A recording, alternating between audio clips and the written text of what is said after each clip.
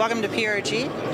We are actually really excited to present our Truecolor HS fixture, the winner of 3 awards here at the NAB show 2012. This is a remote phosphor unit.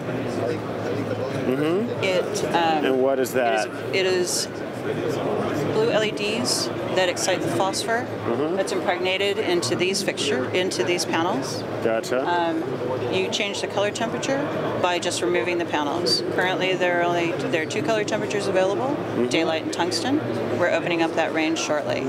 Gotcha. The body is extruded aluminum, very rugged, very location worthy. It comes with a 10-foot head to ballast cable.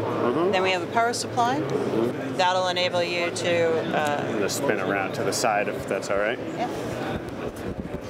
So that'll enable you to daisy chain fixtures if you have multiples on location. Gotcha. And how much juice does it pull?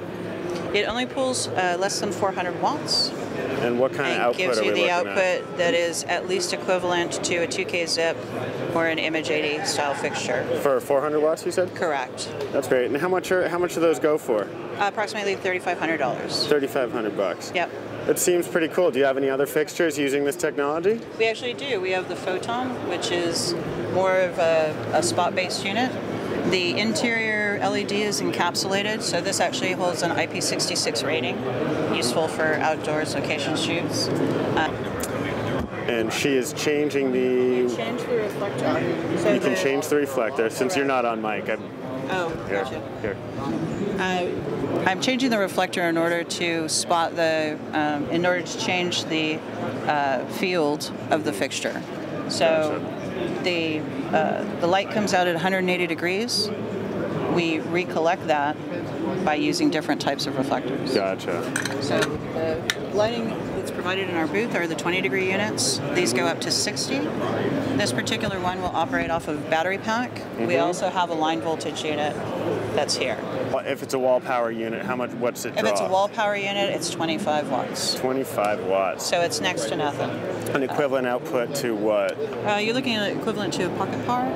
It looks just like a pocket par. Is Ari going to sue you? I don't know. It looks so much like a pocket par. I just doubt saying.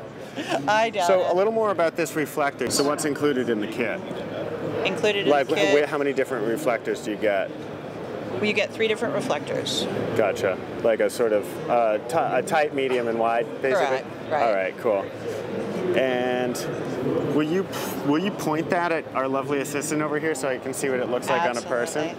So it's hard, but that's to be expected. It's a tiny little hard par source. Do you have par lenses or anything like that that go on the front of it to spread it out? We do not. How about barn doors? We do. We have color frame and barn door that are available for it, a little accessory holder.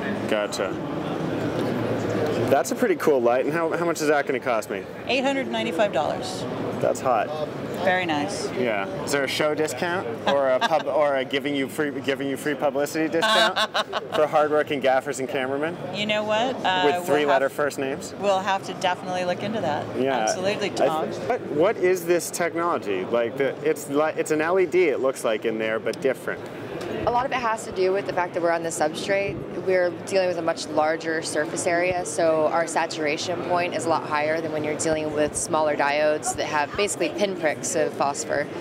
It's the phosphor that creates the white light. Yeah. So, yeah, I mean, if you're thinking about it, say a light panel is a fantastic equivalent just because of the size. You just have little pinpricks that happen in this spatial area. A bunch of little covering little it completely. Dots. We've got a lot more phosphorus we can pump out at you. So normal LEDs, there's a little diode in there, and then there's a dome of glass or plastic over it. That's what's coated with phosphor. Yeah, a typical LED has 2 primary components. The blue, which is the pump, that's what gives you the efficacy. Yeah. And then the phosphor, which is doped on top of it, and that's what gives you color temperature and CRI. Right.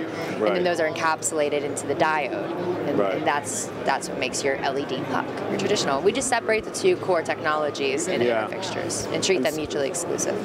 And the core it has the ability to heat up a much bigger well, illuminate a much bigger patch of phosphor than just that little dome of plastic or glass. Exactly. It also makes it interchangeable, upgradable, replaceable. That's awesome. So who invented this?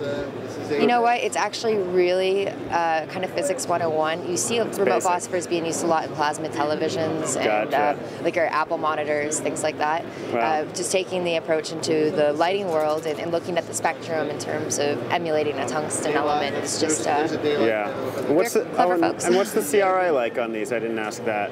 Currently, the panels that we have, 97 on the tungsten, and we're at 92 on daylight. That's awesome. As we get better, we can just, like I said, upgrade panels. So the technology that you buy today will still be relevant 6 years from now, and you don't have to worry about investing in technology now and being outdated next year. That is very cool. Yeah. That is very cool.